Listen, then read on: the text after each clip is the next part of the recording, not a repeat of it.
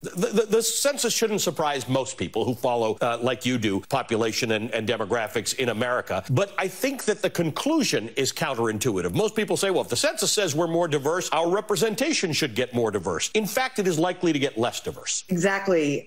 And I think that's one of the real challenges here is that the census, on the one hand, is telling us something we already know, that America is a deeply multiracial nation. But the politics of Republican redistricting really reflects a kind of ugly logic of removal, right, where they're trying to disappear certain voices and populations, right? And so I think they're trying to basically disappear a lot of Americans politically, right? Stephen Miller couldn't do it, or Trump couldn't do it in their politics in a complete way, though they tried with anti-immigration sort of politics. But the GOP really can't make the nation whiter. So they're using redistricting to strip citizens of their power and to make Congress look less like America.